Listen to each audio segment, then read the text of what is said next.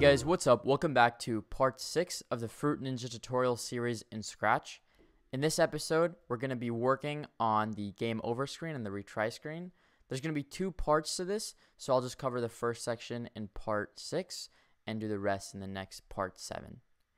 So first, let's take a look at how the game over screen works right now. So let's say you missed 3 fruits. Let's wait for the 3rd fruit. You can see it just stops the game. It's a pretty bad way to end it. So let's go into our game and let us remove this stop all. And let's instead use a variable called mode, which is going to be for all sprites. And this is going to control which mode our player is in. So it could be main menu, it could be game, or retry screen, stuff like that. So we want to say when flag is clicked, let's set this mode to game. And we don't have a main menu yet, so we're going to use this for right now. But later you can imagine we'd change this to main menu. Then when I receive game over, set mode to game over.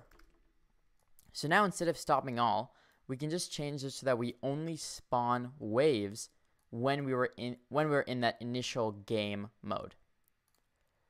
So let's drag in an if. Go to operators, drag in an equals, and say if mode is equal to game, then do this. However, if in the middle of this repeat you lose, it'll continue to spawn the rest of the fruits. So let's manage that. Let's go into our fruit and make sure that the user's interaction with the fruit can only happen when our mode is equal to game. So we're going to drag in an AND operator.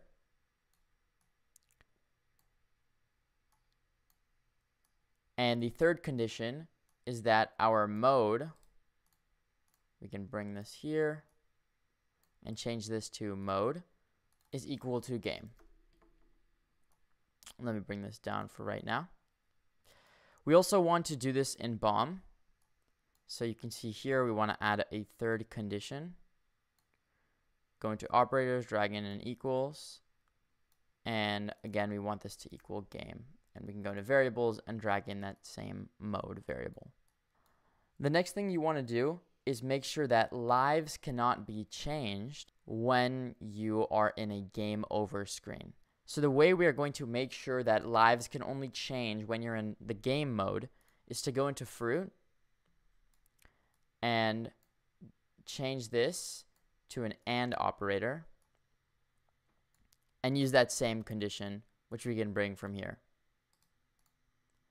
So now our fruit and BOM will only function properly when we're in that game mode, which is exactly what we want. We also want to make sure that in our game sprite that these two will only happen if mode is equal to game. So we can bring this here and do this, duplicate it, and let's broadcast spawn fruit here. So let's see how this looks. I'm going to full screen here, and you can see I've lost 2 lives, and if I hit the BOM, you can see we move into game over and no more spawn. Okay, that's looking good. Let's add an animation for our game over. So paint a new sprite, go to upload, and drag in the gameover.png. And we're going to add an animation. So first of all, we want to say when flag is clicked. Let's go to X0 and Y0. And let's hide this to start. And the only time you would want to do the animation is when you receive game over. So we already have that message set up. So let's first go to front layer. And then we can show. We'll set our size to 0. And then repeat 10 times. We can change our size by 10 to get back to that full size that we want. So we'll get to 100. Then we'll use a similar bounce effect as our critical hit sprite. So 2, -10. And then we can duplicate this, bring the bottom repeat into the 3rd spot, and then change this to 10, and this to -10. So it should be 10, 10, 2, -10, 2, 10, and then 10, negative 10. So if you need to pause, that's all good. Pause and then see this. And then finally, we want to hide our sprite right here. Whoops. And then set the mode away from game over to a new mode called retry. We want to make sure it pauses there. So we're going to events, drag in a wait 2 seconds here. And now let's see how that looks. So we'll wait for 1.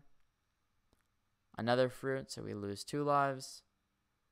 And let's see if we hit this bomb. You can see it does that nice animation, which I really like.